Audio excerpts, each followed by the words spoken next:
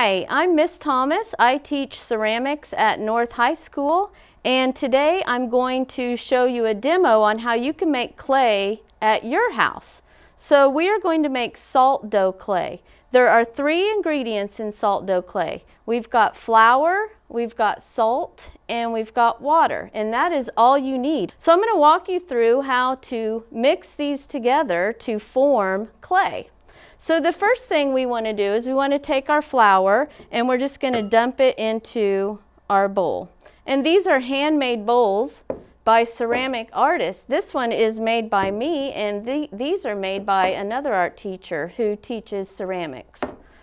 Then we're going to dump in our salt. We're now going to mix these two together before we add our water. And once you have those mixed, we're ready to slowly add the water in. It gets a little messy, but that's the fun part. So we're going to take our water and just add a little bit at a time. Your hands are going to get really gooey, but you just got to keep mixing. This would be a great project for older siblings to do with your younger siblings. Little kids love to get their hands dirty, and that's exactly what you're going to be doing right here, is getting your hands dirty. Once you see it kind of start to crumble like that, you know you're ready to add some more water.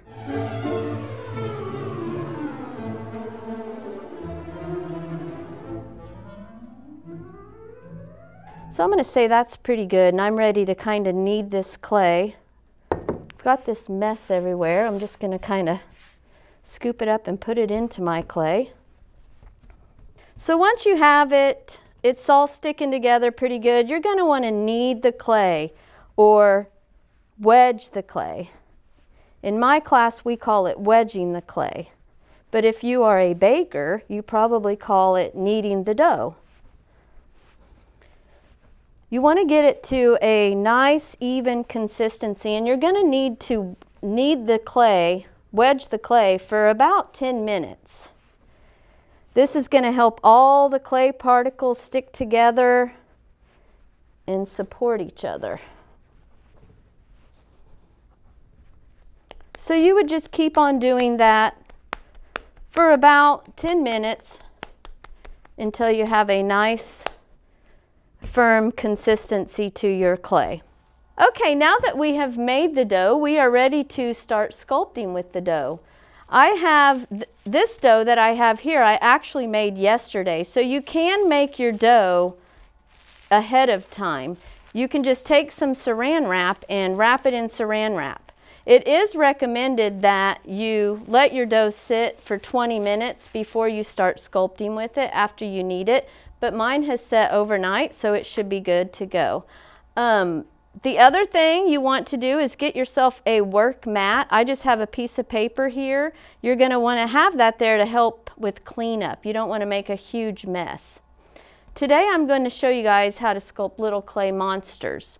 So these monsters I made from the salt dough and then painted them with acrylic paint. We're going to make this little guy right here. He's a little chubby guy with his tongue sticking out. He's fun. So we're going to start with him. And when you're sculpting something, you just want to think about the basic shapes. So his body is an egg shape. So start with his body. So you're just going to pinch off some of your clay here. And you cannot make these salt dough sculptures too large. You need to keep them somewhat small. I wouldn't go any larger than what I have here. This is probably about 2 inches in height. You don't want to go too big because gravity tends to kind of flatten this dough. That's why it works really well too for like cookie cutter ornaments, if you want to do cookie cutter ornaments. Okay, so I'm starting here with his body. I've got an egg shape. Okay, I'm going to set that aside. Now I'm going to think about his feet. His feet are also made of 2 spheres. So I'm going to take some clay, and I always tell my students when you're doing something that is symmetrical, so his feet, 1 foot on each side, that's symmetrical, you want to do them at the same time. So I'm going to do both of the spheres for his feet at the same time. And you want to think about proportion. Make sure the feet are in proportion with the body. Although monsters can be way out of proportion. So there's his feet. Let's go ahead and do his arms now. His arms start with a coil shape. And there's two of them. They're symmetrical. So we want to make both of them at the same time. I'm just going to start them out as little spheres here. About the same size. Now I'm going to roll them in a coil, but now I want to make it more like a cone or like a carrot, which means it's going to be smaller on one end and bigger on the other. So there, that's going to be his arms. Bigger on one end, smaller on the other. There's his feet, his arms, and now we're going to do the horns. And the horns, they look like carrots, don't they? So that's quite obvious. We're going to make those into carrot shapes. And again, there's two of them, so it's symmetrical. So let's do them both at the same time. Okay, so there's my horns. I'll probably end up making them a little smaller, but I've got all of my basic shapes laid out and I'm ready to start putting them all together. One thing that we need to do is we need water so that we can adhere these together a little better. So I need to get my water. And in the ceramics room, we talk about slipping and scoring, and this is about the same. We're not going to have to score the clay, but we are going to have to add a little water to it, which would be like slip, to get them to stick together. So I'm going to pick up the body, and I'm going to add the feet first. So I'm just going to dip my finger. You just want a little bit. I'm going to dip my finger in the water, and I'm just going to dab it here where I'm going to attach the feet. And then I'm going to attach the feet and attach the other foot. Like this. And then you want to make sure that your monster is going to stand up. So you got to kind of push the clay around in the back to make sure he's going to stand up. You don't want him to fall over. So now I'm going to attach his arms. And then I'm going to just dip my finger in the water, put a little dab there, and attach it. Push it in there pretty good. Dip my finger, get a little bit of water, push his arm on. So we've got his arms. Now we're going to attach the horns. Going to add a little water here, and I'm going to show you guys how to use the toothpicks. So I'm going to take a toothpick, I broke it in half, and I'm just going to stick it right in the center of that, and I'm going to attach it by just sticking in the toothpick. And do the same thing to the other one. Okay, so we are ready to add the details to our monster. So I'm going to start with a spoon, and I'm going to do the mouth with the spoon. I'm just going to kind of poke the spoon in, give him a little smiley mouth, and I'm going to kind of push down, kind of open his mouth a little bit. I'm going to then use a toothpick, and I'm going to add in his hands over here, I'm going to take my toothpick and make an impression to insinuate fingers. You can do as many fingers as you want. And do the same thing on the other side. Symmetrical. And then I'm going to do some little toes. Just going to press in. But you could also use your fork to do this if you don't have any toothpicks.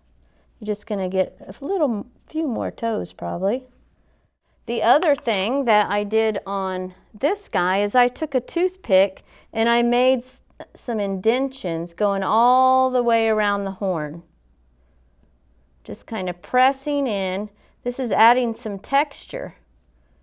You could also make your monster have fur texture by using any of these tools. You could use the straw to give your monster, I'll give him some scales here in the front. You could just kind of press it in.